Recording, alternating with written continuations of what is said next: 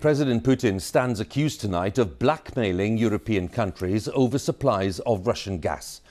Earlier today, Mr. Putin threatened to stop supplying gas to what he called unfriendly countries if they weren't willing to deal in Russian currency.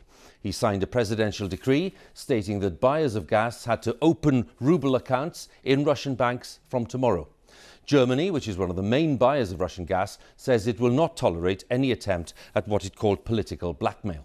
Mr. Putin's ultimatum is an attempt to boost the Russian currency, which has been hit very hard by sanctions following the invasion of Ukraine. Our Russia editor, Steve Rosenberg, reports from Moscow. It's where Vladimir Putin likes to be, centre stage. And from the Kremlin leader today, a threat to cut gas supplies to what he called unfriendly nations if they don't pay in rubles. The financial system of Western countries is being used as a weapon. Western companies refuse to fulfill contracts with Russian banks. Assets in dollars and euros are frozen, so it makes no sense to use the currencies of these countries. Europe relies heavily on Russian gas. The demand for payment in rubles, not foreign currency, may be designed to make Putin look strong at home. In Europe, they'll be hoping energy supplies won't be interrupted. The West claims Mr. Putin is taking decisions based on inaccurate information. But one of his supporters told me this. I think Putin has the most accurate information from different sources, including from the intelligence services. He is probably the most well-informed person in Russia.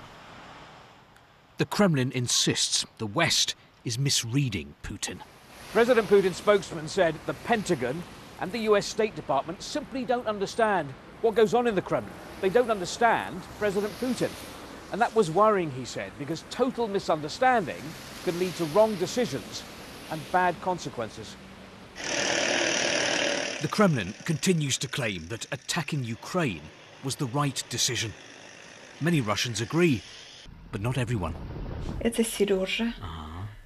Ludmila's son, Sergei, is a police officer. Their family is originally from Ukraine. A few days ago, Sergei was arrested and charged under a new law with spreading fake news about the Russian army. He's suspected of criticizing the Russian offensive on the telephone.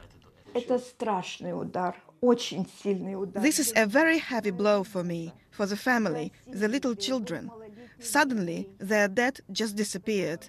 He never went to protests. He has no social media. He just spoke to friends on the phone. I can't rule out that he said something like, war is bad, people are dying, homes are being destroyed, and that's bad. Ludmila still can't believe this is happening to her family. And she's still struggling to understand why.